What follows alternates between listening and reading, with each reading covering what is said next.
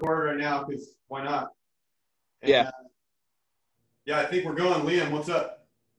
Awesome. Hey, man. Hey, that reminded me of when I was doing one with Georgie.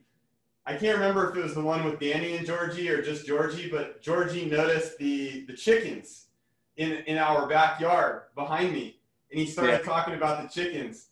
So I know what you mean. Like I totally do that too. Like I'm so impressed with your background right now. That's where I want to be.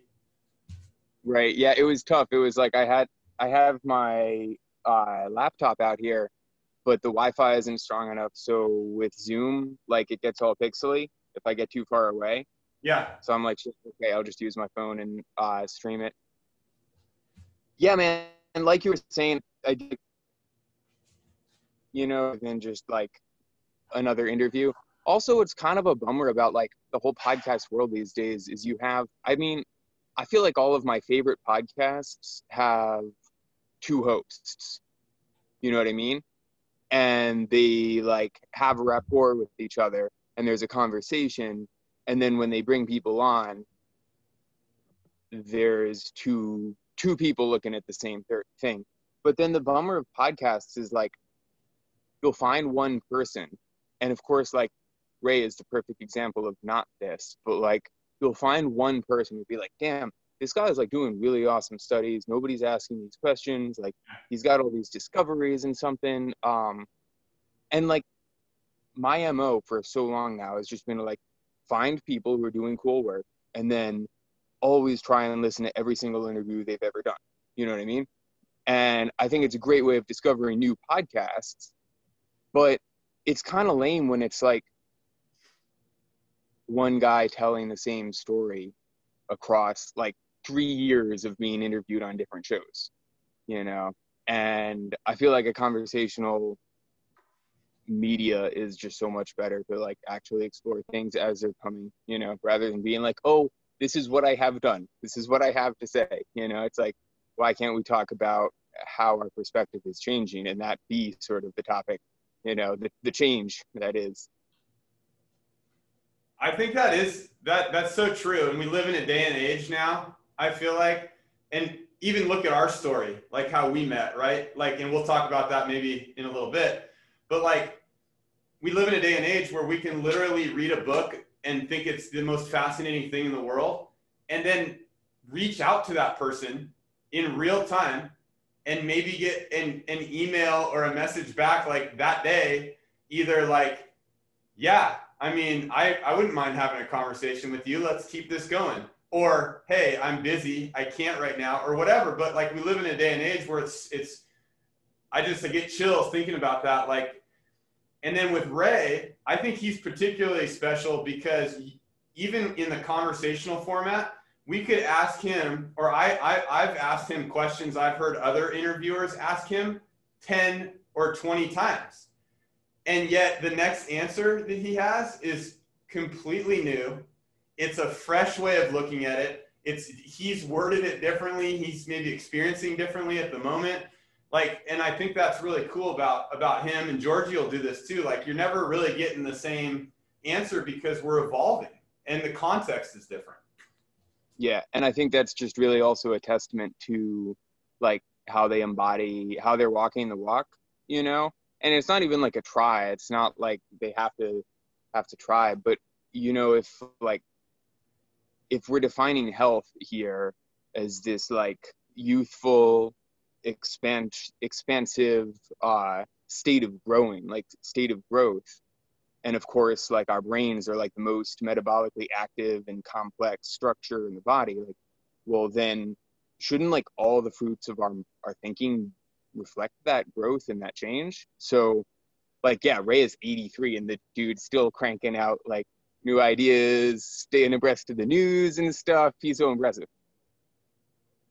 I agree. I even notice that my ideas, and I've seen people write about this, like philosophers, or even hundreds of years ago, I've seen people who wrote about this. But like, I'll notice that when I go for a walk, or I'm moving around or doing something that I find stimulating, my thoughts are totally different.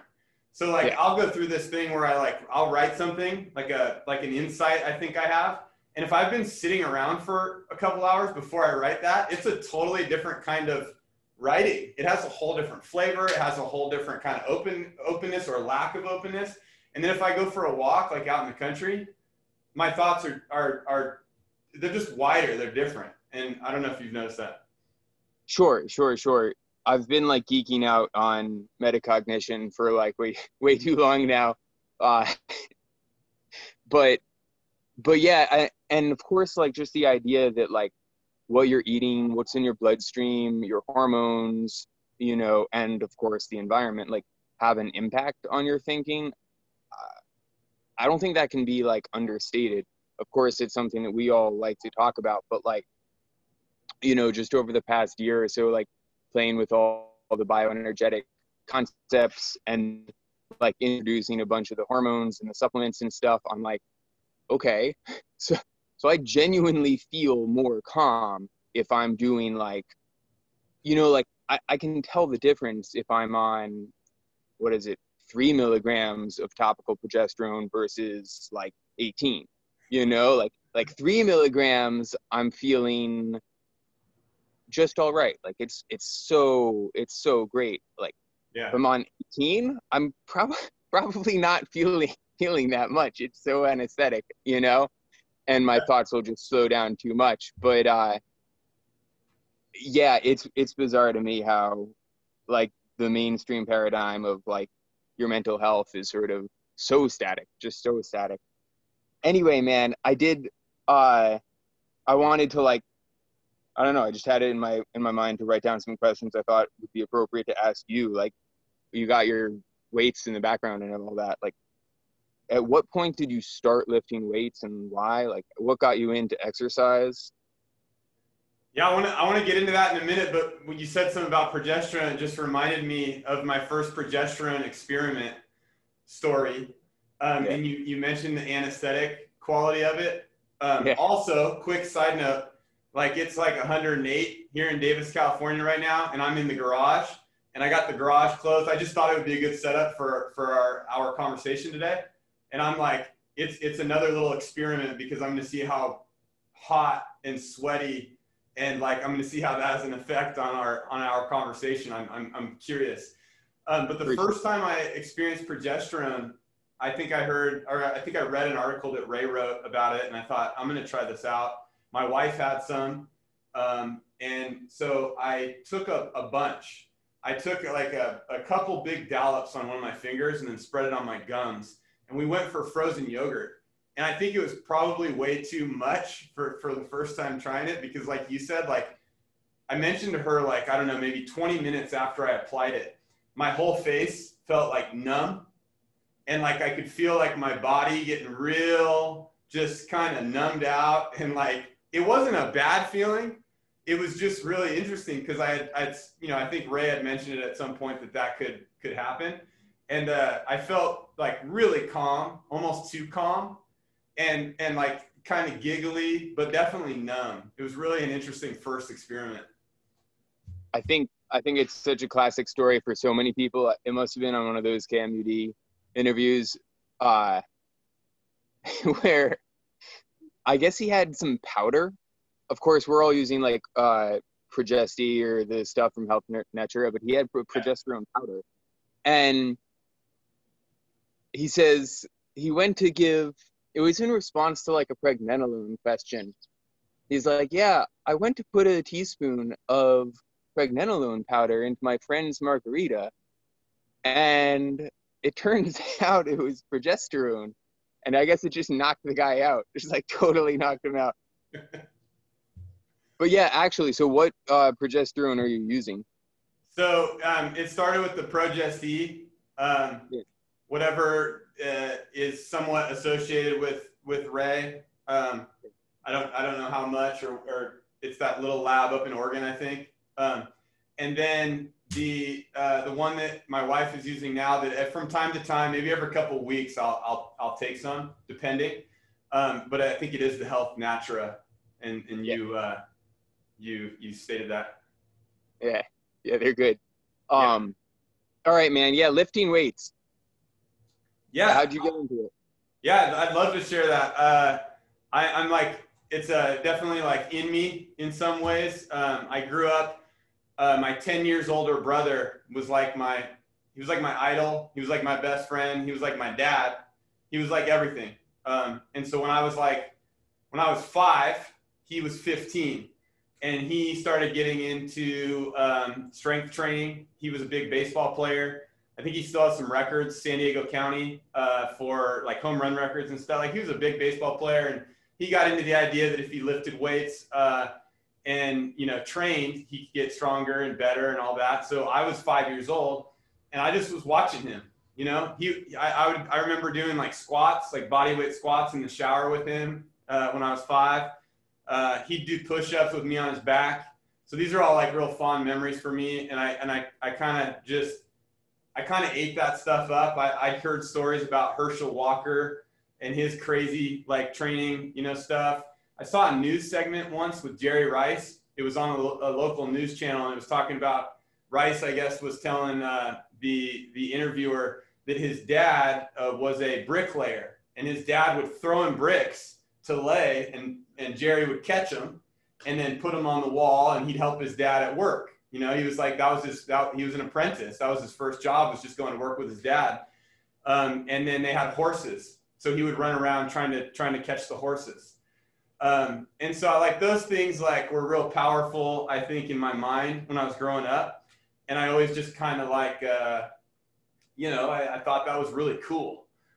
So I got into that kind of stuff at an early age. I read everything I could, like all the Arnold Schwarzenegger autobiographies. I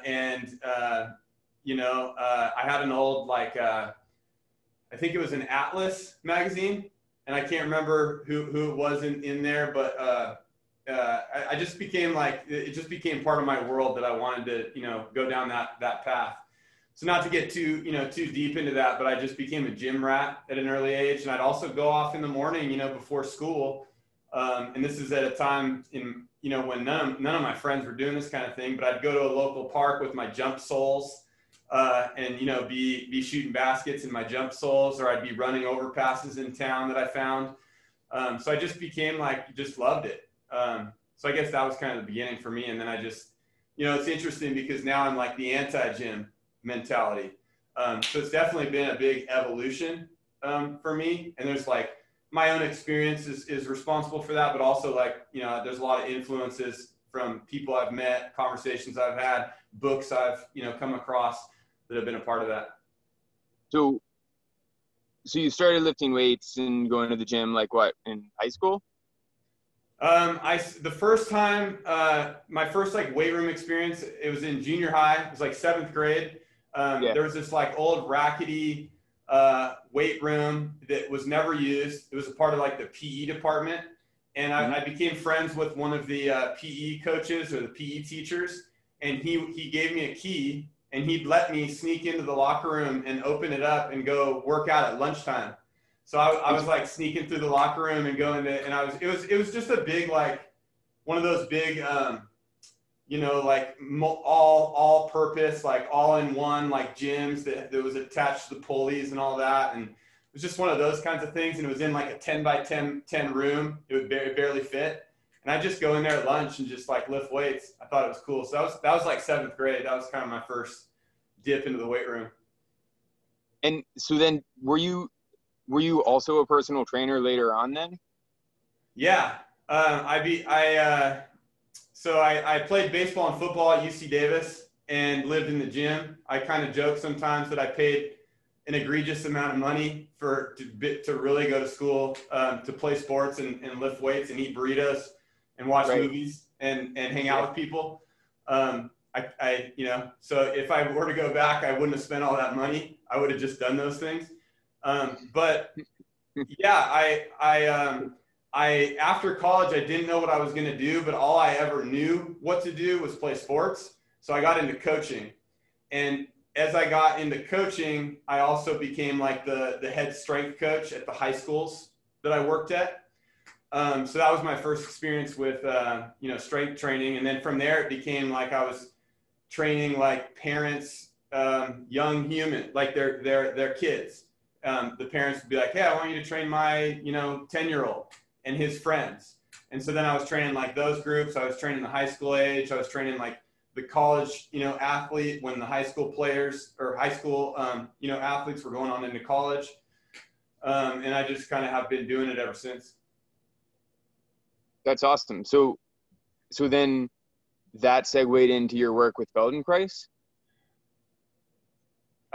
Yeah, my work with Feldenkrais, I think I like, and I really want to hear your story too, because it sounds like we're both a part of that idea that what we're getting as far as what fitness is and what fitness is being delivered by the mainstream, just like education, just like medicine, just like, all these big institutions is kind of bastardized and ruining people's health. And so I got into a lot of that, like, I would just describe it, I guess, briefly as high output endurance related strength training. And I just was destroying my health. I started having a lot of like problems, like physiologically, and then just with like my joints and stuff.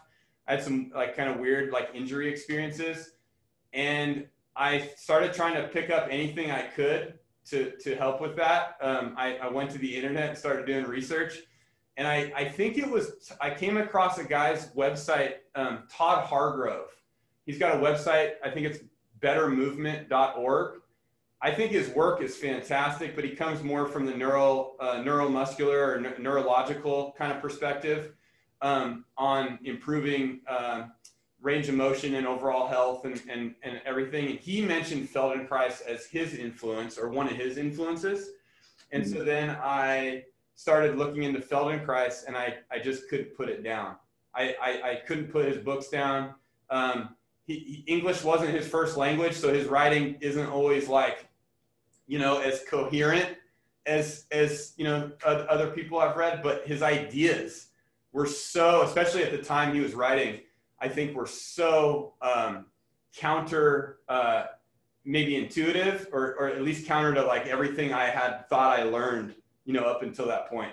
So Feldenkrais was big, and then I started doing awareness through movement lessons, which are like Feldenkrais's idea, like for improving movement. Like it's like group oriented. You might be familiar with that, like where, a bunch of people get in a room, and it came from Feldenkrais, who would basically walk around a room with 20 or 30 or 100 people. I know he did this at Esalen Institute in the Bay Area. Excellent. Yeah. And you have some, when we talked, you said you had some, you might have some ties to Feldenkrais through some of your influences and experiences. But anyway, yeah, Feldenkrais, I started doing those ATMs, and I would do a session, which typically lasts like an hour long. I'd lay around on the floor and move barely at all. Like it's really weird. Like you lay on the ground and you spend an hour, and I feel like I didn't do anything at all. Like I would move like that far, and you just move in real subtle, slow, curious. I mean, and it's slow. It's like snail speed, how slow it is.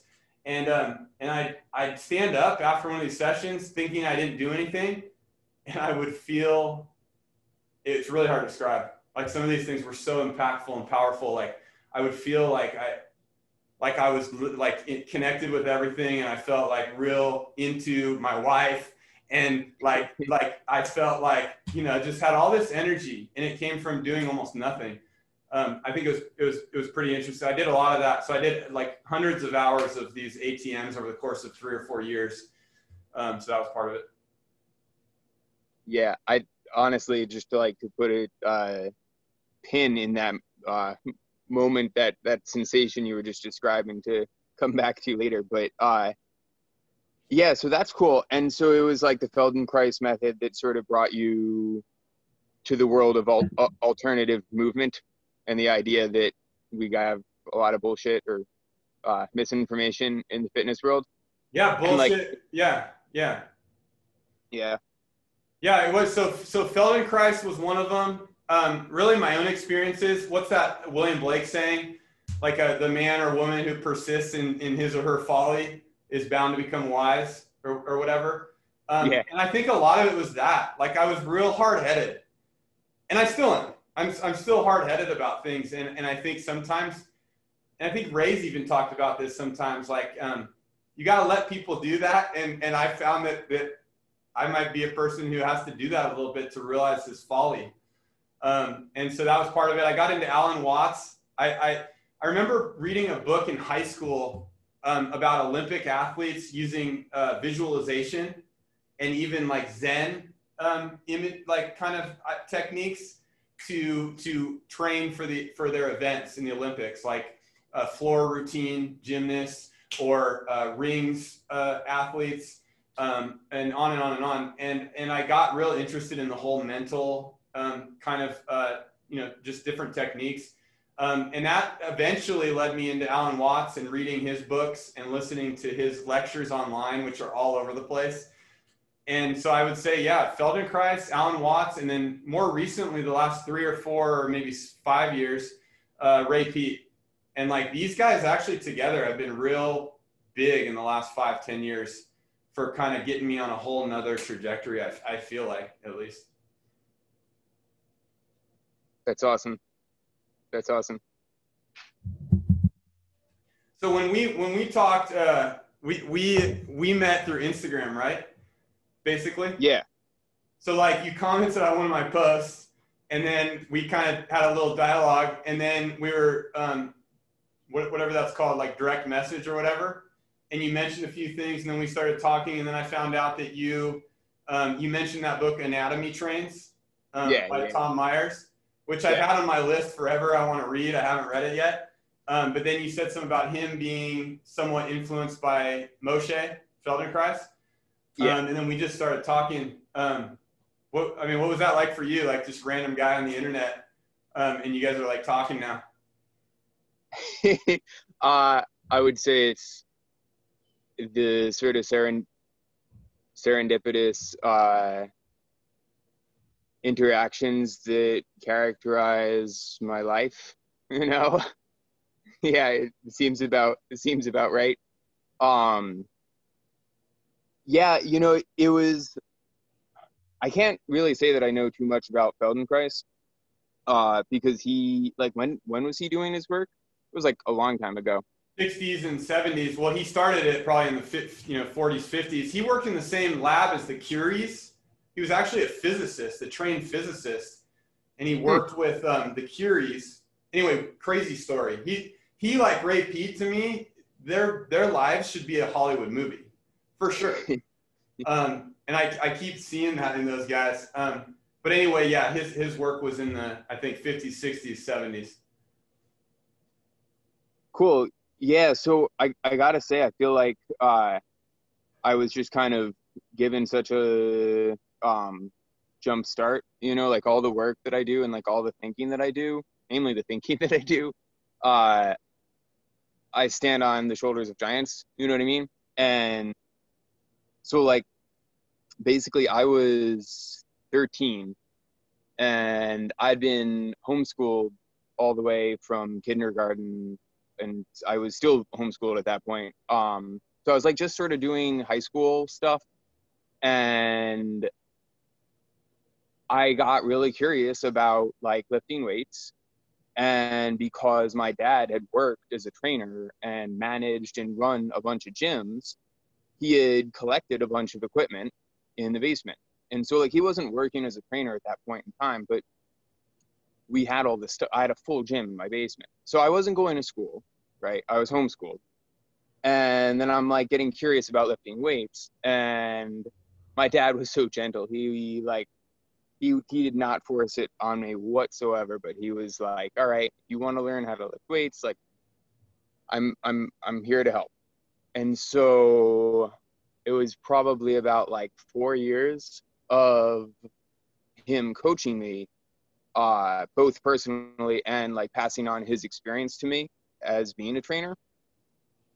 So, and because I was homeschooled, that like would be like 2 or 3 hours out of the day. Not that I was lifting weights by any means, but like just educationally, like talking with him, exploring different things with him, picking his brain just on it, the experiences that he had because he trained like thousands of people, like bicyclists and like 80-year-olds, you know, like pro athletes and 80-year-olds. And he was the really athletic one. I'm like totally not an athlete. My dad was all into wrestling and tennis and football, all those things. But I guess like the point I would highlight is just that like right from the beginning, the methods that my dad was teaching me were already like just totally against the grain. Yeah. And so it was like his influences and the people that he worked with were the people who started Nautilus. Are you familiar with Nautilus equipment? The only thing I know about Nautilus is a story I read in some either article or book about Casey Viator and Nautilus getting him to like sponsor some of their like this kind of crazy kind of training idea through some of their machines. But I don't even know if you know. It was really cool because it was like the very first of weightlifting machines.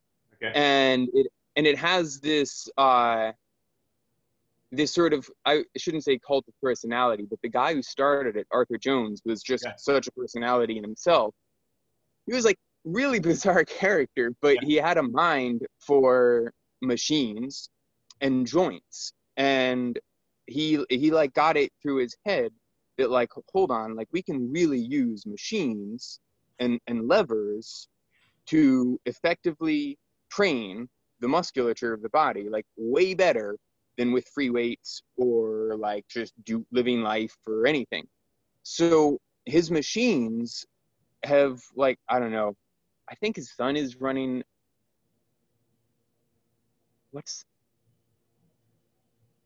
his son is running some machine company right now. Okay. It's like vaguely similar, Hammer Strength.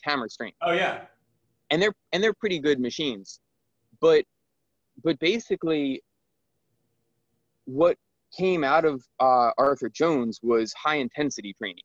Now, like you literally can't say high intensity training now without people just assuming that you mean high intensity interval training, which is really bizarre to me, right? Yeah, totally different. I mean, there's different things. Yeah. So high intensity training was like the bread and butter of my physical education starting at the age of 13. Okay. And it's really like all about like, if not one muscle, like sort of one joint, and one set to failure. Yeah. Right.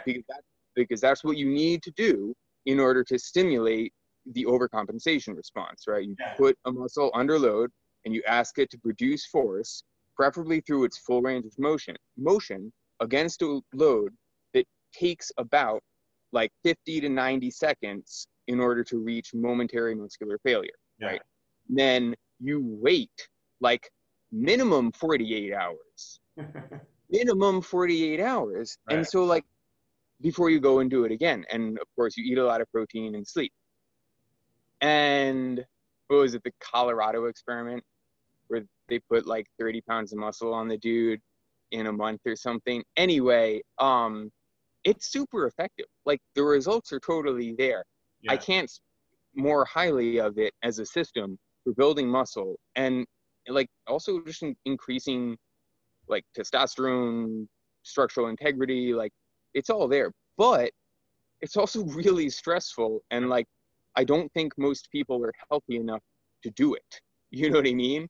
So it's really a double-edged sword. And for me, when I was 13, like you're actually invincible when you're 13. It was awesome. I grew so much. I gained like 20 pounds of muscle in 6 months, I think, when I was 15, once I'd like actually gotten the hang of it. It was super cool.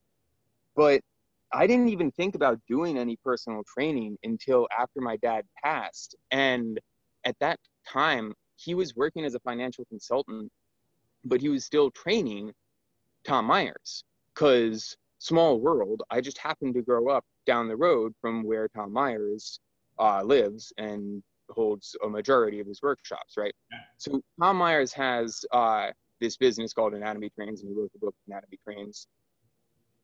And Anatomy Trains, right? You said? Anatomy, yeah. And so he just needed a trainer. Yeah. everyone thinks that Tom Myers, like, I don't know, anyway, he needed a trainer. He called up my dad. He heard my dad had a background. And so the two Toms, my dad's name was Tom, hit it off. And then Tom sent me this lovely, lovely letter giving condolences when my dad passed, and asked me if I would be interested in being his trainer. And so here I am at 17. I'm like, yeah, I think I'm gonna take this opportunity. And so Tom Myers suddenly became my first client. And I can't speak to, I don't know, it would be impossible for me to decide like which was a bigger influence, like my dad's education being passed on to me, or the experience that I had being able to train Tom, you know? Yeah. Hey, hold that thought. I'm fucking so hot in here. I'm gonna pop the garage open and Yeah, then totally. come right back.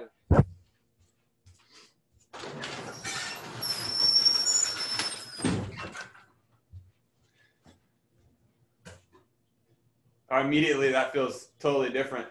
A couple things I thought about when you were talking there. One, I'm sorry to hear about your dad. Can't even imagine. But the whole like the idea. Well, you made me think about, because like I think people in the traditional conventional educational model sometimes, and this might seem like a tangent, but I think it's related. I think a lot of times they get these ceilings placed on them that are totally perceptual, either by their peers or the whole idea of grade levels, or like their teachers, or just in the conversations that are happening around them, or from their parents. And we're going a totally alternative route with our boy, and the idea that development and also opportunities, they have no, like, there's no number as far as like age, right? Like when these things should exist. And Yeah. you mentioned that like your whole experience, like you're exposed to some of these things that I would have died to be exposed to when I was 10, 11, 12, 13. And when you're just getting into it with your dad, with your pops, just having a conversation, like I mean, that was an apprenticeship, right? Like you're just hanging out with your dad doing work. And I would have loved stuff like that. And you got that opportunity because there were no perceptual limits placed on you. I feel like, I don't know, that just resonated with me. Totally, man. And I can't, say how grateful I am enough, but like I was reflecting on it last night. It's basically like when I was younger, I was so much healthier than I knew, than I am now. And the more I learn now, the more I learn how much healthier I was, And it's like, especially getting into Ray's work these days, I'm like, I don't know if I'm more grateful for that experience with my dad in the gym, or just like the decision that my folks made to homeschool me. Yeah.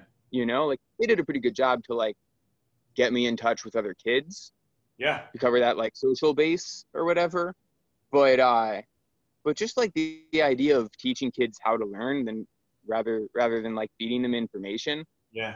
I'm so grateful to have dodged the educational system in a big way there. So the other question I had for you was like, what at what point did you find Ray or bioenergetics? Like where was the opening in the door there? Yeah. So the idea, and I'll kind of string this with something you talked about, and then bring into the whole, like, getting in touch with the race stuff. The idea that like we can do a lot more when we're younger and get away with it. Like that really resonates with me. And I think even Kate Deering in her book does a good job, that How to Heal Your Metabolism book, which I think is a really good review of a lot of Ray's ideas in more simple terms. But she didn't even talks about it, like, and you mentioned it, like if you're healthy, if you're, cellularly operating at a high level, like you can do a lot as far as fitness and exercise and such, and probably be okay. But but if you're not healthy and you're not of like, energetically replete, status, doing things in the fitness, I think conventional fitness sphere are just going to further destroy, right, any chance at health. Yeah. So where I was getting away with a lot of really extreme, I want to kind of say like CrossFit-ish type stuff. It was high intensity. In other words, lifting close to 100% of my perceived, ability or maximum, and going for very long periods. So it was like high intensity mixed with long duration. And I'm glad to hear you had. Sorry, man. What's that? I was just gonna say I'm glad to hear you had experience with CrossFit, because it was sort of like something I wanted to get into in just terms of like talking about how we have all these movement systems. Yeah. In the industry today. But go ahead. You were getting to how you found Ray. So you were talking about CrossFit. Yeah, I was probably doing like CrossFit-ish type stuff, like before CrossFit was ever a thing. And I became almost like poetic about it. Like I became very romanticized by these trips I would go on. Like I would literally like pack my 4Runner, which I still have, a 99 Toyota 4Runner. And I'd pack the back of the car with an Olympic bar and weight plates. And I would take off. And I didn't know where I was going. I'm in the Northern California area. I either go towards Tahoe or Auburn, like up in the mountains, or I'd go to the North Coast.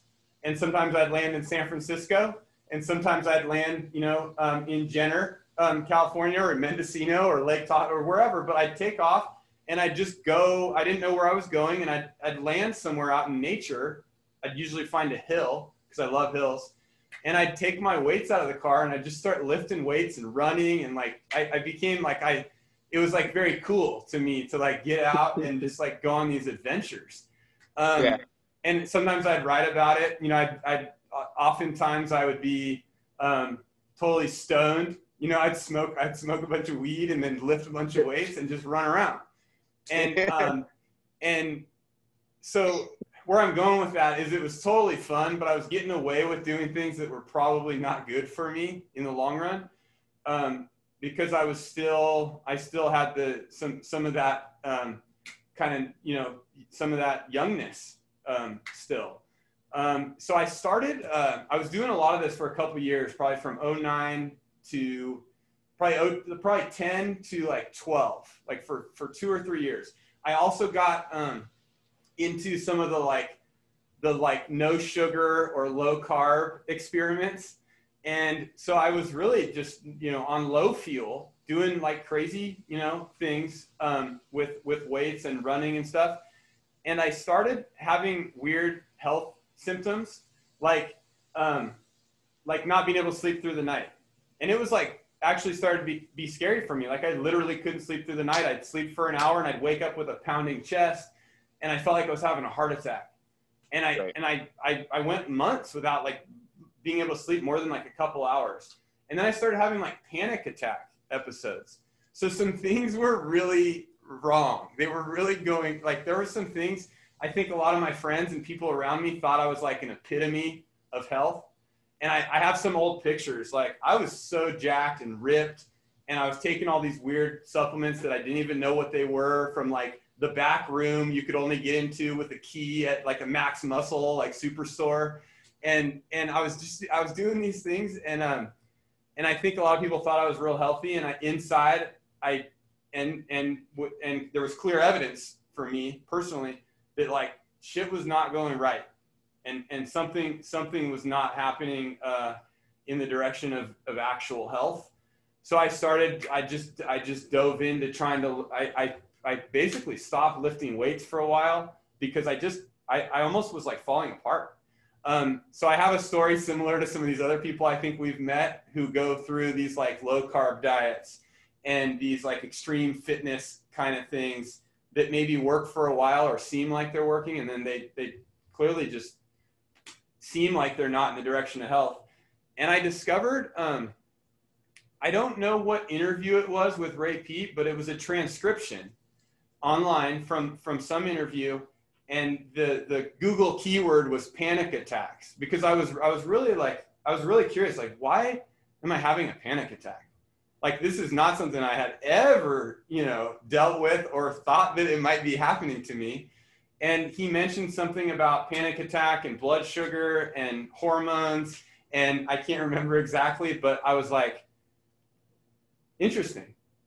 And he mentioned sugar, and then I started and then I found his website, and I started reading his articles. I think this is a common story for people who have been influenced by Ray. Is like you come across this website, I read an article, I have no idea what he's talking about, because it's just like it was just like so different.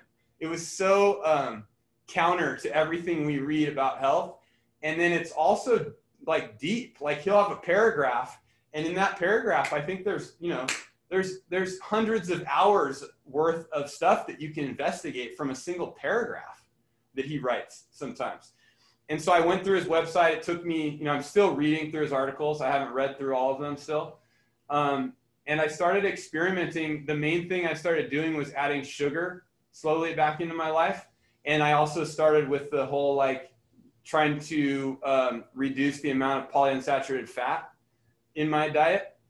And I guess I would say a couple months in, started to feel just so much better about my life and about just the way I felt day to day. And that was all I needed. I needed something like, oh, wow, okay, something's going on here that just feels better. And I feel like my health now is actually improving. It's a process. It's never like we get to a certain place where we're healthy and then that's it. Right. But I started thinking, like, this guy's got a point with some of this stuff. I used to be literally afraid of sugar when I was going through these sugar experiments. Like, I would try to keep my sugar below 5 grams a day. And I was terrified that I would eat a popsicle that might have sugar in it. Like, I was terrified. And the kind of, like, I mean, that is so neurotic. And, like, the kind of stuff that I was getting into as far as just silly belief systems, Ray's work helped me. Ray's work, along with the experiments that I was doing related to his work, helped me shatter a lot of those nonsense belief systems. That's awesome. And that kind of gets into the next question that I had thought of, but I think I can do this pretty succinctly. Basically, it was like, I had gotten myself, like, pretty, in retrospect, like, in pretty good shape, like, metabolically speaking. Like, I was eating all the macronutrients. I didn't know much about anything that Ray would emphasize these days, but, like, I wasn't doing anything too crazy. And I had like a nice full clientele. Everything was smooth in my life, right? And literally, like, I got it in my head that I needed to go on the Candida diet, right? And that was like the beginning of, like, crash dieting for me. And, like, just so quickly things started falling apart the moment I, like, started restricting the energy that was supporting, like, my business and myself and my own workouts. And I would keep on pushing myself, trying to, like, do more, cut out more sugar, right? Do further elimination diets, right? And I would just not be getting any of the results. And so I basically just, like, crashed and burned and had to flounder for a while, until I realized that, like, all right, maybe I have bigger problems besides, like, the Candida diet. And so I fell into, like, a dietary limbo for a while, until I found the carnivore diet. Yeah. Right. And it was so appealing, because I'm like, oh yeah, this just makes sense. It was such an easy sell, because I knew that there were, like, things that were indigestible, right? I already, like, had it through my head that, like, plants don't want to be eaten, So I'm like, okay, sure, like, eating things that you're made of, that makes sense. Like, I can totally dig it. And so I just went right back on the, zero sugar kick, Yeah. And things started like I would just have no energy, no energy at all. I would try and like mow the lawn, and picking up my foot like to get on and off the lawnmower was hard enough, like let alone pushing the push, like just like Yeah. crazy symptoms, no libido, like, and I was like 23 or 22 at this time, Yeah. right? So I'm like, clearly I'm doing something wrong. And I would also have just like panic attacks, like you said, like the panic attacks and fatigue. It was panic attacks, fatigue, panic. Yeah. And then I found this guy on Instagram, and I think it was like through an interview with DJ Murakami. Total shout out to that guy. Do you know him? Strong No, Camps is, I dude. haven't That heard guy of is it awesome. yet. See, his Instagram handle is Strong Camps, and like you totally dig him. He's really awesome.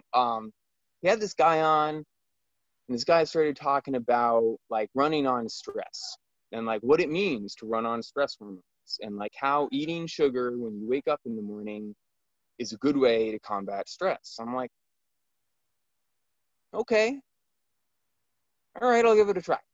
And it just like I'll never forget the first morning I woke up, and instead of drinking a cup of coffee, I just took a swig of maple syrup before I started drinking my coffee. And like instantly I felt like the strength returned to my fingers, Yeah. and like my heart like normalized. I'm like, whoa, okay, I'm gonna keep on going here.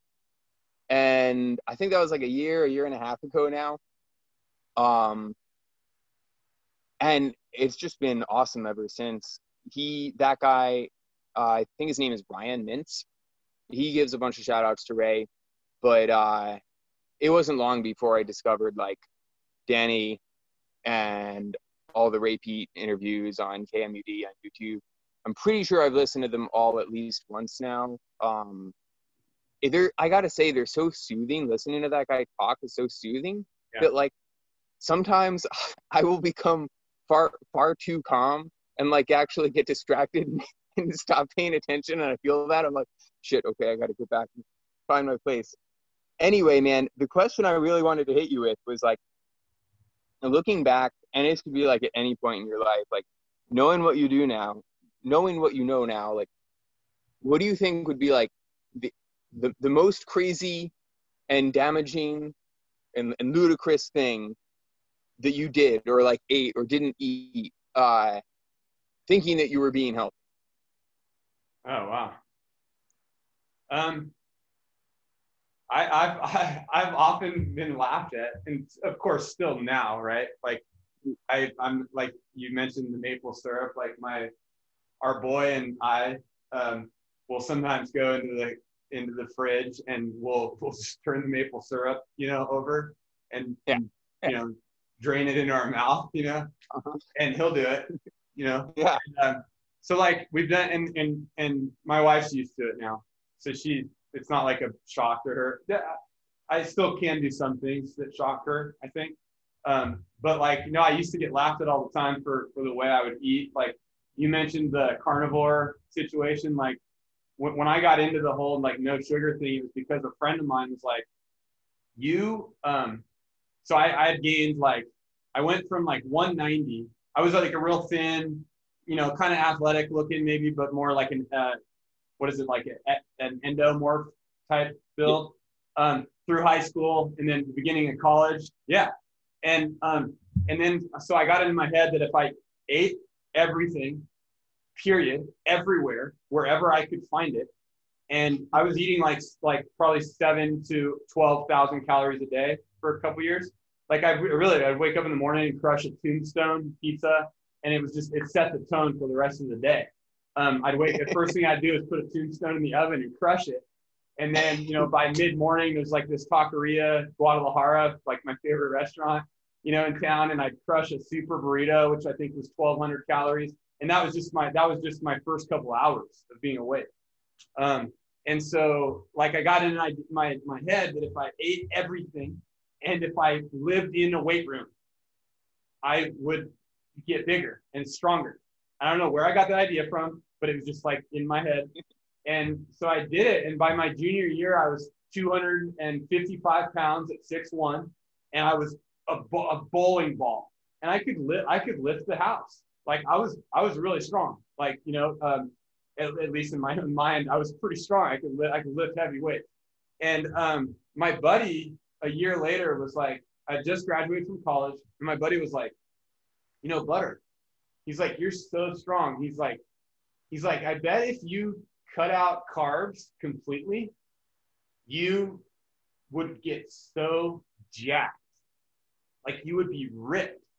And I remember like thinking, and I think it was right around the time that movie Step Brothers came out, or maybe it was maybe that was later, but it like the context of what's his name in that movie, like saying, I haven't had a carb in like 2 years or something like that. I can't remember that scene, but anyway, I took it as a challenge. Like I'm gonna see if my buddy's right. Like I'm gonna try this. So I went 3 months. I'd go to like that taqueria place, and I'd literally order a $10 side of steak, and I'd just eat steak. I'd wake up in the morning and eat eggs. I probably subsisted on eggs and steak and it started out as an experiment for 3 months. I started to lose weight and get more kind of like cut looking. And then in my mind, I was like, oh, this must be the holy grail. Like, this must be it. I'm going to keep it going. So that led to my troubles, or many of them, of course. But like, years later, I was still doing it. And I literally would just eat basically steak and eggs. I remember one time in Austin, when I was living in Austin, Texas, one of my good buddies, one of my best friends, he came over to my house in the morning after we had gotten done throwing some weights around. And we made a breakfast we went to the store on the way home to my apartment that I was living in. And I think we got 3 or 4 dozen eggs, like 3 or 4 cartons of eggs. And we cooked all of them. And between the two of us, that was our breakfast. I think I ate like 28 eggs, and he ate like, 20 or something like that. But anyway, it was like ridiculous. Like what the stress I was putting on my body by doing stuff like that. So I don't know if there's any one example of like just really probably damaging, behavior that I did, but I did a lot of like real stupid stuff, I think. That's funny, especially with the eggs. Like I have to it's the first question that comes to my mind is like, what was actually causing you more harm in the case of that one huge egg meal, right? Like, was it excess choline causing like cholinergic overload, or was it the PUFAs in all the egg yolks? You know what I mean? Because eggs are one of those or just an amount of protein that no human will probably ever be able to digest in one sitting. Sure. I think the easy one for me, or at least the low-hanging fruit of like crazy thought I was being healthy, would be the fish oil, man. Would be all the fish oil that I would take. I was so convinced that fish oil was the holy grail of making my mitochondria happy. I was so convinced. And so I would spend a bunch of money on boutique omega-3s for DHA in particular, right? And I would always be shopping for a new one, because you never know when they're going to go rancid. And I never thought once that like, if these go rancid at such low temperatures, what do they do inside my body? Never considered that, right? And just all the seafood I would eat, man. All the seafood I would like literally just like try and do like the fattiest tuna at the sushi bar, just trying to get as much DHA and omega-3s as I possibly could, right? It was wild. And it like did, and there was zero reason for me to think that things were moving in the right direction. That's what really made it crazy. It's like there was no positive feedback coming from my body. And I think that's like, sort of gets at the heart. Danny talks about this a lot, is like, eat this way and it will confer health. Like you will be healthy, right? And you have the same thing with the exercise programs. Like, do these exercises and health will be achieved, right? You will possess health. Whereas like monitoring your temperature and pulse, like that's real-time feedback of what's actually going on in your body, like if things are trending in the right direction or not. Yeah, it's something that we're missing so much. I think I think it lends itself to our, and Ray talks about like our authoritarian culture and Sure. our, society of learned helplessness, and like this idea that we could attach ourselves to a belief blindly and literally not be noticing any cues that something might really be going on. And like the fish oil thing, I was laughing pretty hard. I didn't want to laugh too hard to over, do the volume of you, but like I would take like 20 fish oil capsules at a sitting. Yeah. Like I remember one time I lived with some buddies at the time, and one of my buddies, we were on the couch, like kind of like, not even next to each other, just like across, like watching a movie.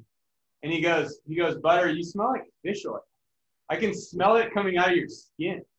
Mhm. And I don't know if he was like, I think he was being serious, but also he knew I was like, I was finishing these bottles of fish oil that I just bought in like 3 or 4 days, these big, gigantic bottles of fish. And it's like, I don't even think I went beyond someone saying, this is good for you part. Like someone's like, this is good for you. And I like bought it and started eating them. And I don't even think I even thought about what it was doing once it got totally rancid inside my warm temperatured body. I didn't even think about it. Yeah, and is another case, of like I was doing research. I was like looking at the hundreds and hundreds of studies on why omega-3s are good for you, right? Because there's so many of them. Yeah. And then the problem really is just that, like, well, science isn't particularly scientific, and it can't be. And therefore, we need to be that much more critical in how we consume it, Like, that's a good topic, just real quick, for if we do a subsequent show. Yeah, I mean, sure. There's a lot of little things that we're saying that might be good subsequent show items.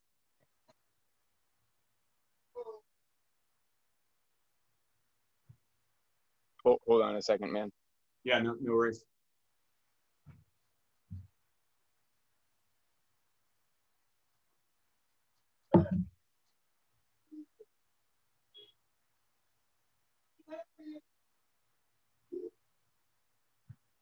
Don't. Yeah, sorry, man. Yep.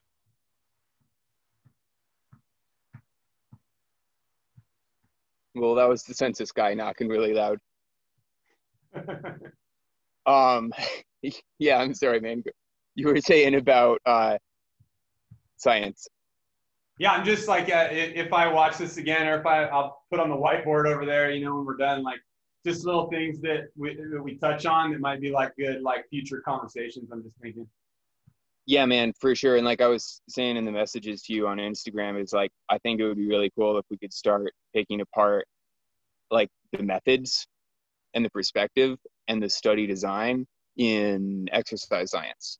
Yeah. Because just like we have in the health and diet world, you have people doing studies, they get published in journals, which get read by people who get paid to write articles that then spit out digestible little things for people, like eat more fiber or drink this many glasses of water. And it's like, there's a lot of work actually on the consumer of that article if you want them to like go back and look at like why that's wrong, and that's sort of like the heart of why I'm trying to start a YouTube channel here, is just like making that misinformation easier to see, and just to see, like, to expose the faults in the collection of information and the dissemination of the information that get to the consumer, that get to the layperson, because that's where I think the tragedy is. I think so. I think to recognize that there's a bias in a research trial, for example, like we have people who are human beings who are subjective, who are, perceiving with a history, with all kinds of things that are going into their work. And then maybe they do find something based on, whatever, and maybe they are trying to be objective. And then there's a headline, and that headline might get cherry picked and then filtered through the media based on a wide variety of factors. And that ultimately there's a lot of money behind if science can even happen at all. And I'm talking about the business of science. Like real science doesn't need money, but the science that we see in the articles and on, you know, like the internet and, you know, on and on and on, like that takes a lot of money to make that stuff happen. So I think you're right. I think that would be amazing if we could really zero in on like, okay, where are these ideas coming from? What's the science behind them? Where's the research that led to these assertions? And then, you know, what was going on in that experiment that, you know, and is this credible or not? I think that's great. So I think I want to introduce, I have a sort of categorization here that came to me earlier today. And maybe we can use it in the future even, but like, if you are totally outside the industry, or you didn't go to school for it, you're not a trainer, you don't have any certifications, there's all these movement systems, right? And I'm just saying movement systems, but it could be like therapies or institutions or practices, right? And I feel like I kind of came up with four, and maybe you want to edit these or add.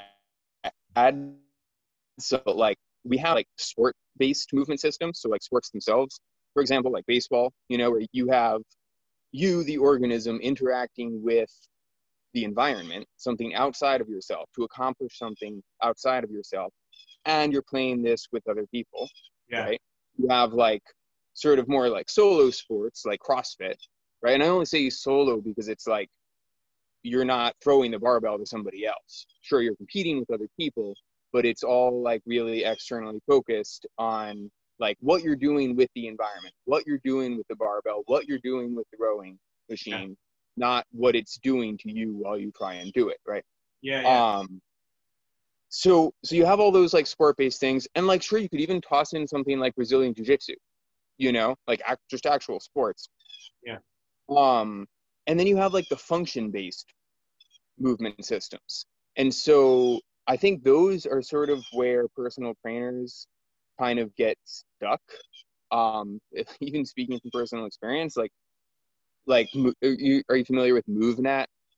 Yeah, a little bit. Erwin LaCour. Yeah. Erwin LaCour. Dude's awesome. I mean, it like he's pretty peaty, you know, if I could weigh in.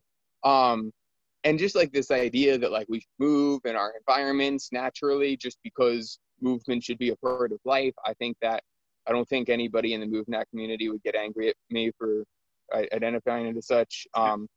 So like just natural movement being like this sort of function based, or, you know, you have like what are those? The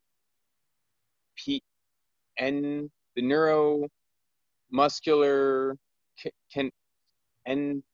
are you familiar with these guys? They're the ones the neuromuscular patterning people, I want to say. Are you familiar with that? No, not really. If you name some names, maybe.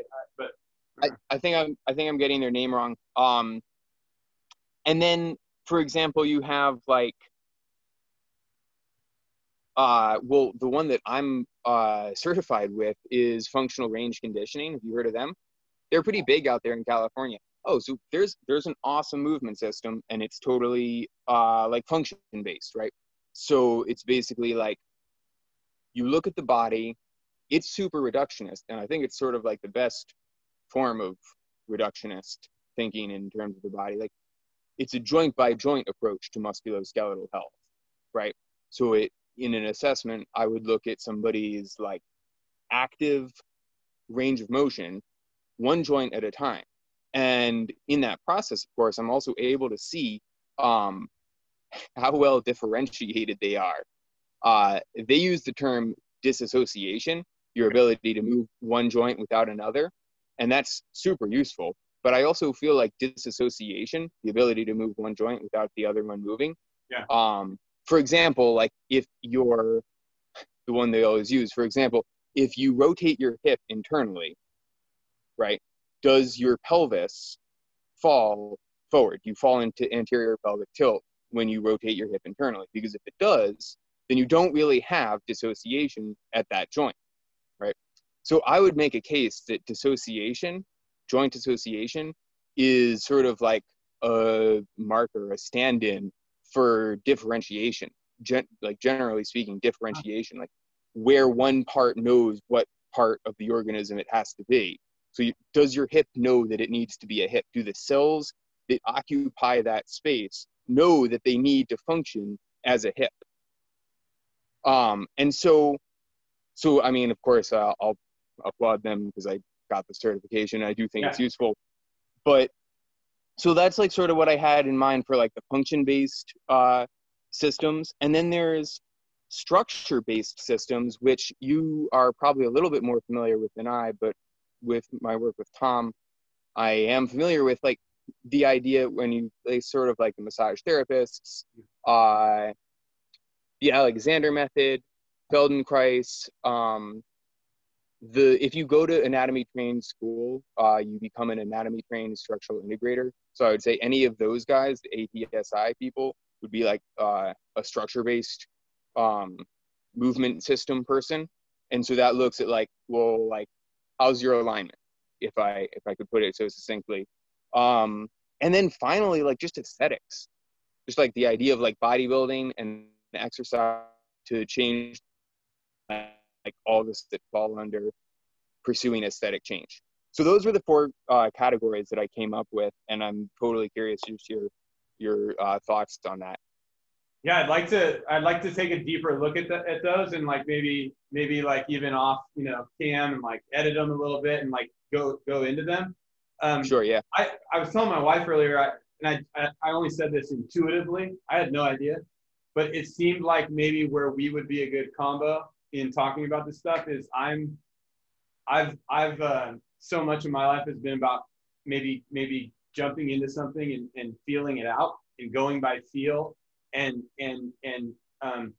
I do have like some like background in like reading various people or like getting into different works and stuff, but I feel like you have a stronger background in really digging into some of the research behind some of this stuff, at least at the beginning of our relationship. And I feel like that could be a really complementary kind of thing. So like I've gravitated towards, I started with the whole like the bodybuilding idea because of the Arnold Schwarzenegger books I got into, but it was like what lifts, what exercises and what like body part do they affect?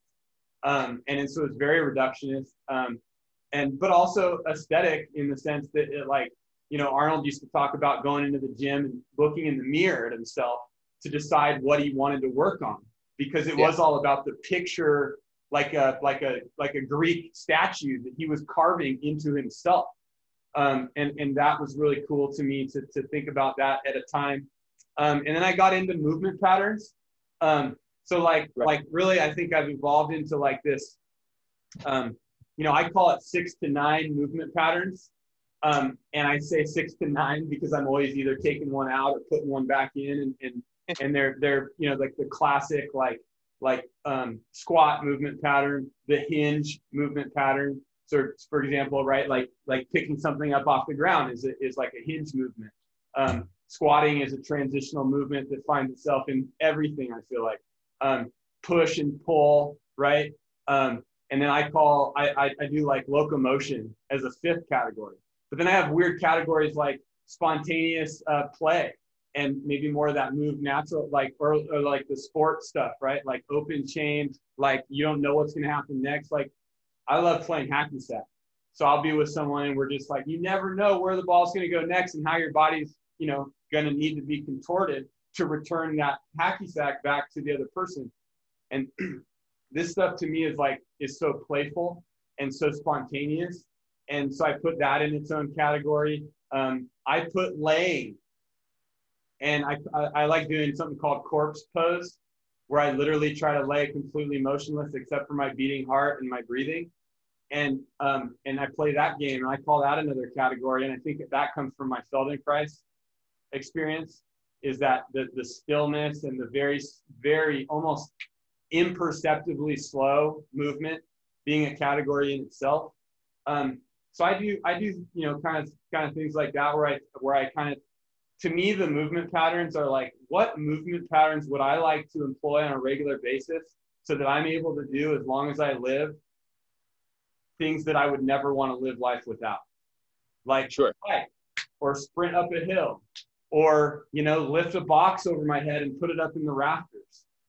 So for me, like, a lot of my thinking is like, I'm going to practice stuff I like, but also stuff that I see working into a life that I like, a life that I want to live. So I think together, I think we can piece together some really interesting ideas.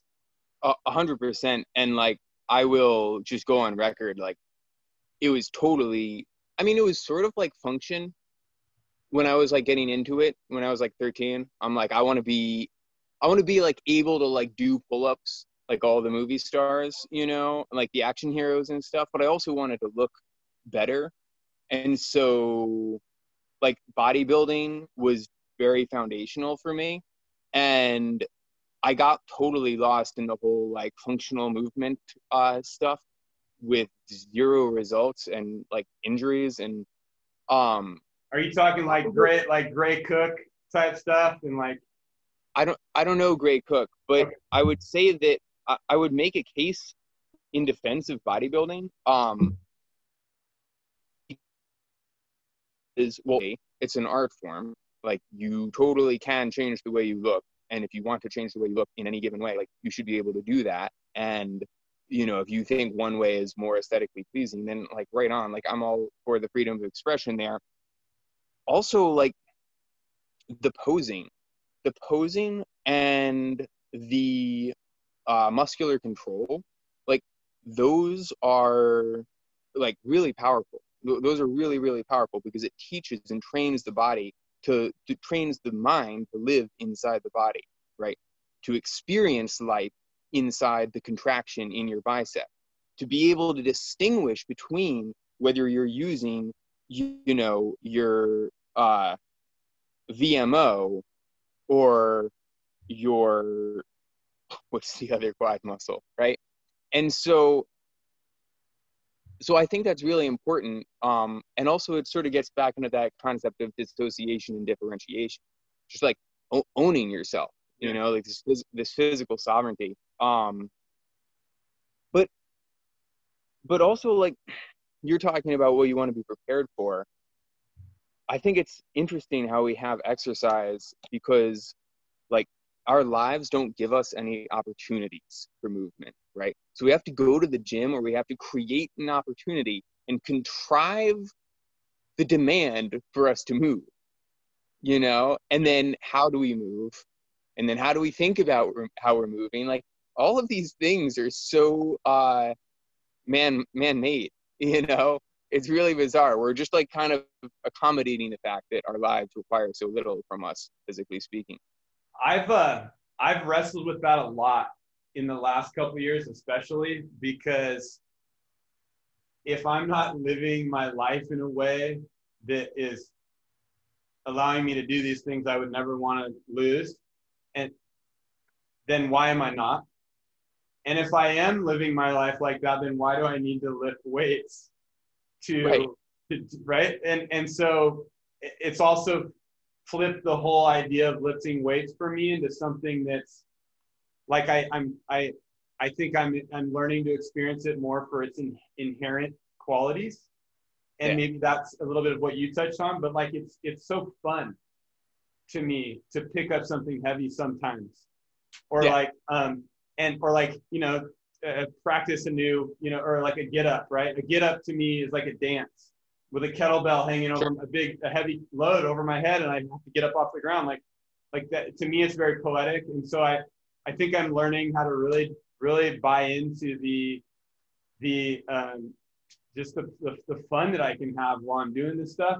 And then maybe I blur some of that ridiculousness of like, wait, this is weird. Like, why are we doing this stuff for some like ulterior, you know, end? Yeah, totally. I just love lifting weights myself. I love I love exploring new ways to perform an exercise, right? I love exploring moving myself through the environment. And I also just love the feeling of like that high metabolism, like your muscles are producing lots of energy against a load that's just challenging enough.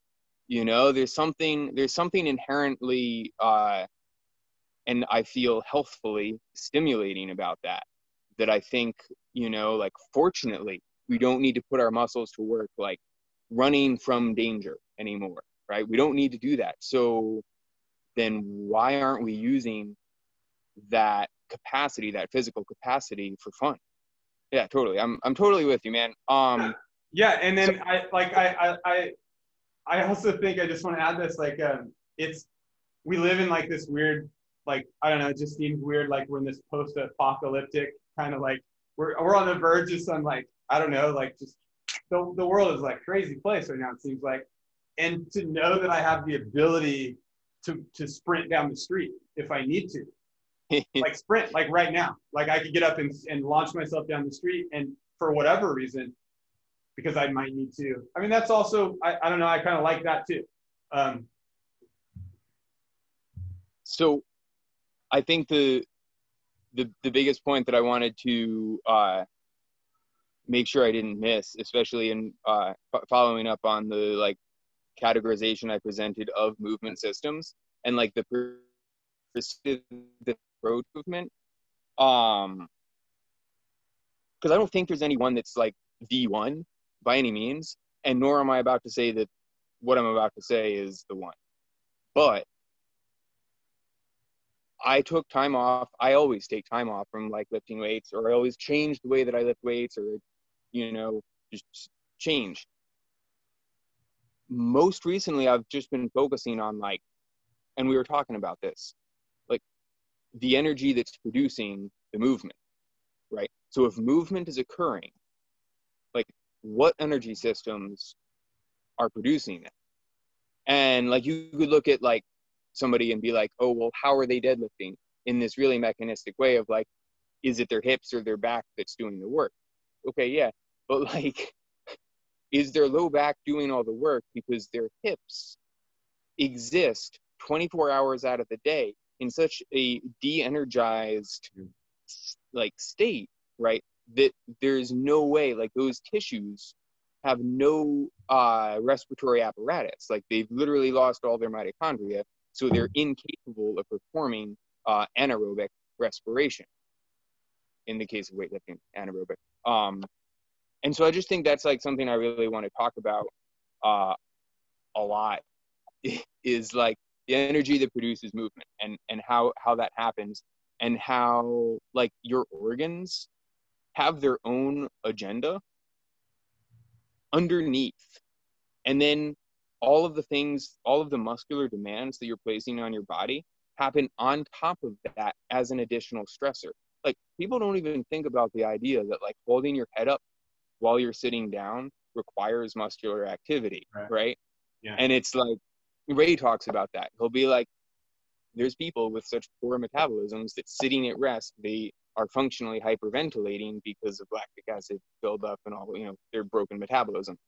And so like when you realize that most people have like seriously compromised metabolisms, yeah, all the time, and then they start like just adding exercise to the mix, I'm just which is stress, which is stressful, right? Like exercise is stressful. Activity is stressful. Yeah, no, that's specifically the point I'm making. Yeah, exactly. Wow. I want to say wow, because I feel like that's going to get me into a deeper place than I had anticipated with this, and I'm jacked about that. awesome. I'm very interested in exploring that. The thing I thought of a little bit when you talked about the energy systems beneath the action, and like what's actually giving power to the engines that need to work to make that action go. I was thinking about some of my Feldenkrais experience. Like one of the things he talked about sometimes was when you do a movement, you're laying on the ground, right? And you might be moving your finger. Like you might be laying, out on the ground, and then I might be moving my left index finger up, like towards my body, very slow, like so slow. And then he talks about like where is that initiated? And you're going inside, you're sensing, you're exploring, and you do this movement where you lift your left index finger, for example, and I just made that up, but you do it 20 or 30 or 100 times, and you take lots of breaks and you rest, because that's hard work to be that focused and to try to really figure out, okay, what's actually happening. And then you explore it to a point where you find out that movement is initiated nowhere close to your left finger, right? But somewhere else in your body, or in your hips, or in your feet, or in your so that's I don't know. I love that idea about thinking about where stuff starts. Sure. All the more reason. What you just said is all the more reason that we got to get you a copy of Anatomy Trains, because it's like, yes, everything is connected in the body, and then what Tom did so well for the world is gave us a very functional map of how things are all connected in the body, right? And so he does this with the myofascial lines. And there's this handful of photos that's getting circulated on the internet, a whole bunch right now, and they're just called kinetic chains. And I feel like they're getting at it, but it's only like a fraction, like maybe like 10% of the truth that lives in Anatomy Trains. And it sucks because so many people that I'll talk to, they'll come to me with something like, oh, I'm working on my calves are really tight because my low back is all jacked up, right? And they heard somewhere that like you have this kinetic chain that connects your calves and your lower back. And well, yeah, your calves are intimately connected to the muscles of the lower back. Like I would argue that your calves are more connected to the muscles of the lower back than they are the abdominals, right? But it just sucks when things just kind of get like diluted rather than being digested. It's like you'll have somebody's like really heady work that's tough to wrap your head around, like maybe a Ray article, right? And Ray does a really good job of making those approachable, but like then they get digested by somebody, but instead of being digested, they get diluted, and it like amounts to somebody thinking that you should just like drink Coke and milk all day. Yeah. In the case of Ray. But yeah, no, you should totally. We got to get Anatomy Trains going for you, because we can talk about that more. It is interesting, right? When someone comes and they have these, and they might be a particularly heady person to begin with, but they have these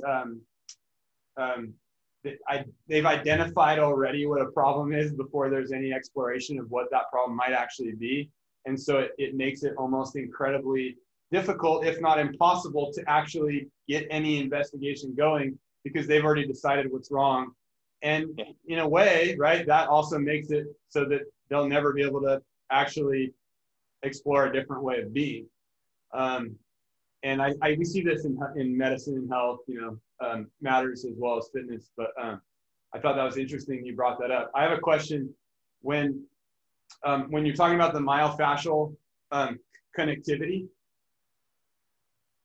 is there a nervous system component to that work? Yeah, for sure. And I have to like disclaimer, like I'm not an anatomy trained structural integrator. If any of them are watching, they are so well educated beyond myself. Yeah. Is there a nervous system? Yes, totally. I think that's the most of an answer I can give you. There was some other point I was going to make about anatomy trains that I'm losing. Anyway, Yeah, I'm sorry. I asked that because when I started reading Moshe's work, I got open to the whole idea that so much of our state, which is constantly changing. I think he used the word acture instead of posture because he didn't like Yeah. the word posture because it's so static.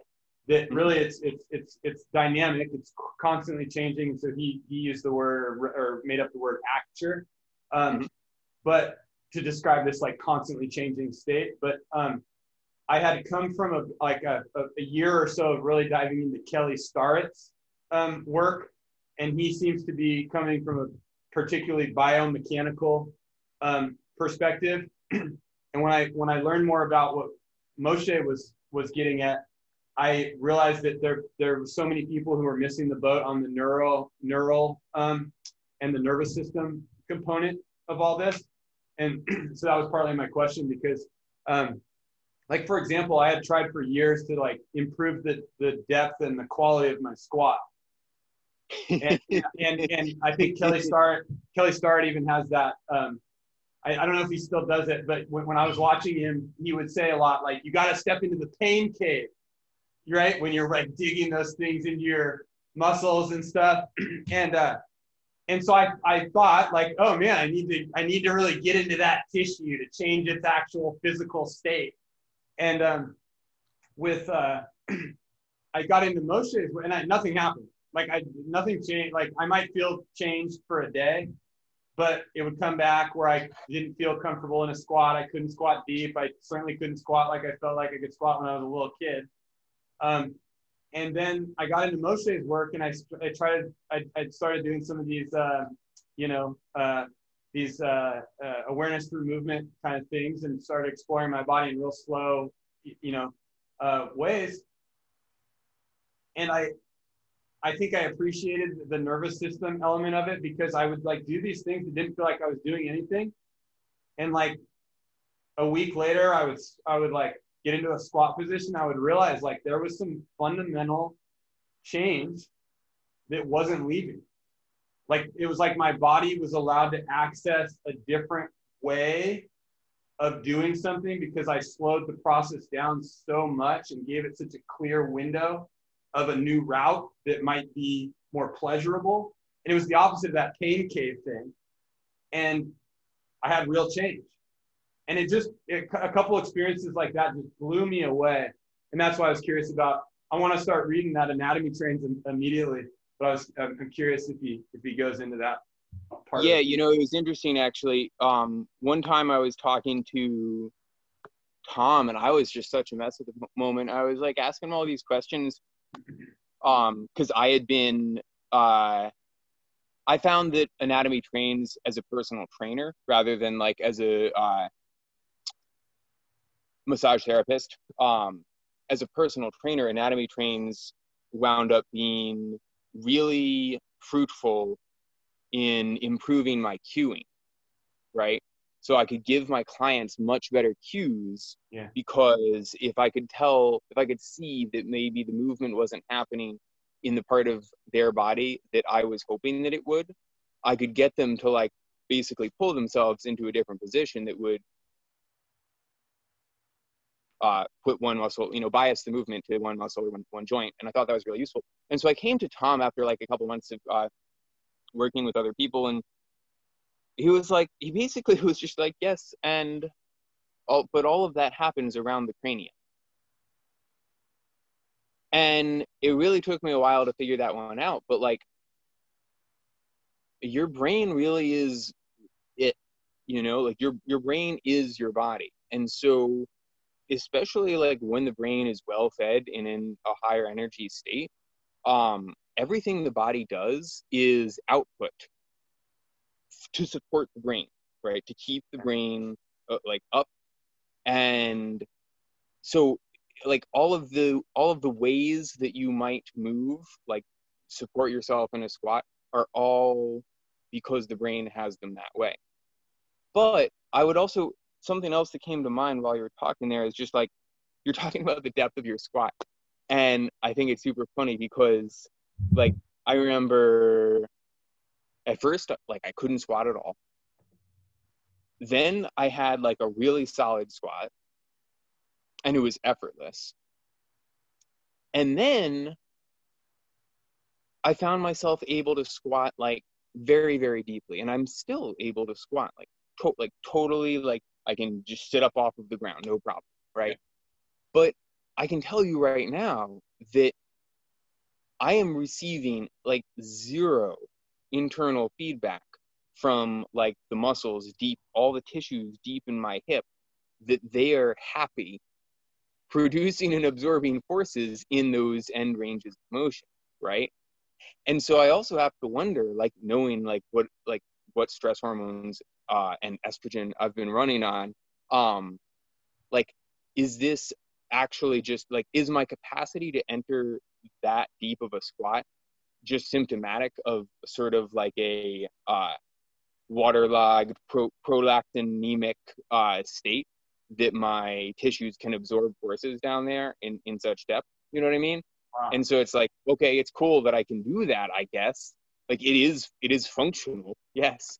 But it's also not something I try and do a whole bunch because I'm like, yeah, no, I don't see spending a lot of time in that position as particularly fruitful for me right now. So I might do some more like targeted work on the end range of motion for each of my hips and independently and outside of a squat. But anyway, it's a little bit of a tangent, but I'm just trying to, get into the idea that like producing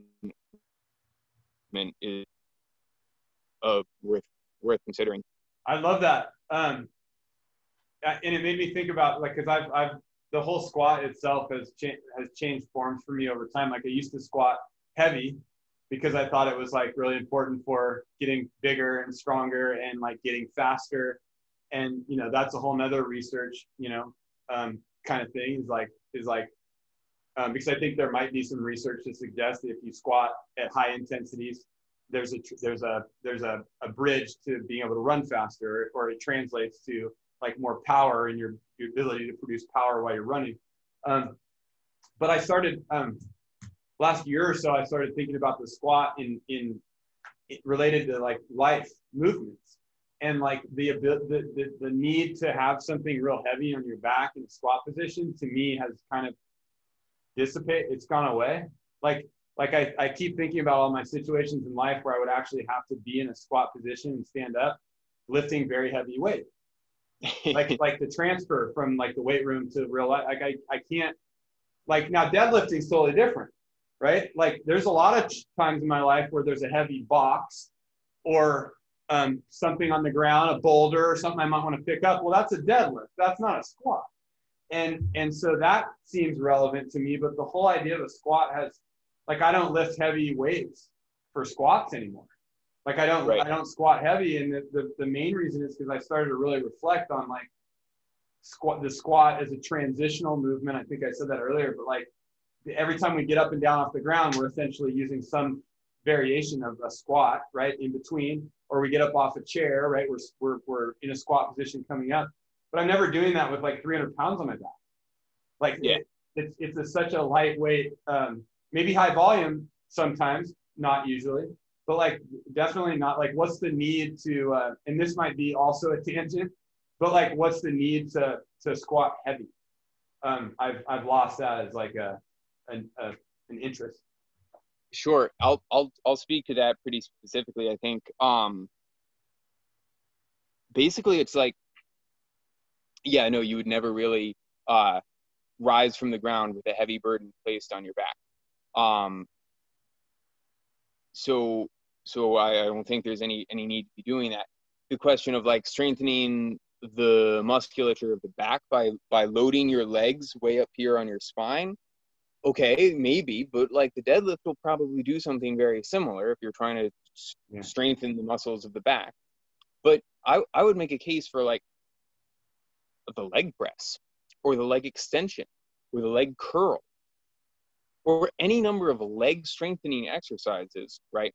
Because and going heavy on them, like sure, put as much weight as you can on the leg press. And it's crazy that the leg press is bastardized to me. But you want to do that because if you're capable of pushing, and I think we can agree that the squat is a push, if you're capable of pushing a weight from 90 degrees hip flexion and 90 degrees knee flexion and 45 degrees ankle dorsiflexion, right? You're capable of coming from that, like sitting on a regular chair or maybe even a little bit lower, right? And pushing a weight away from you that's 5 times your body weight, right? If you're capable of doing that for 10 reps or 60 seconds, right? Then every time that you go to stand up out of a chair or slowly sit down into a chair is so much easier. Yeah. And your head weighs the same amount, right? So if you get stronger in the gym, it makes life easier. Yeah. And so I think that like there's really a good case to be made for being strong just in that, is that like you can deconstruct your body and sort of reverse engineer your body with machines, with appropriate strength training to make life a breeze, and to also just like make gravity lighter, weaker, you know? And then the energetic demands of standing up and down out of a chair go down. Climbing up the stairs to go grab something that you forgot is psychologically so much like less of a weight on you, and that's a big life thing. I like that.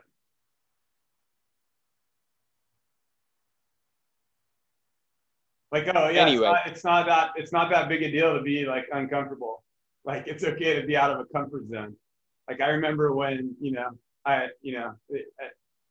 resonates on that level. totally.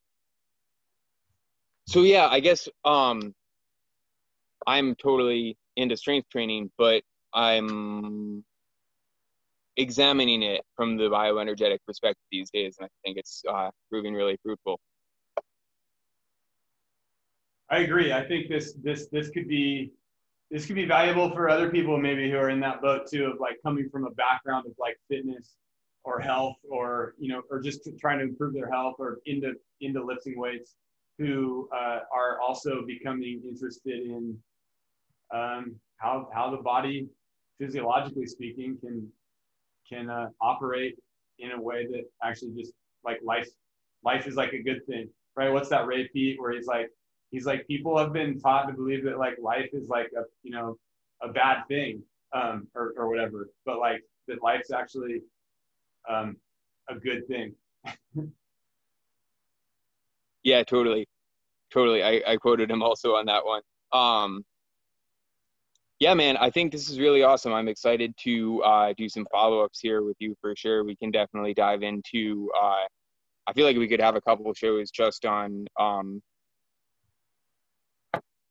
we could have a couple of shows on a bunch of things, but like just on the sport-based or function-based movement systems, and like where we think they come get things right, and where we think they could be improved. Also just to like actually flesh our experience out against like off of one another, I think would probably be really useful for both of us, because there's more to be learned from what the other person has learned.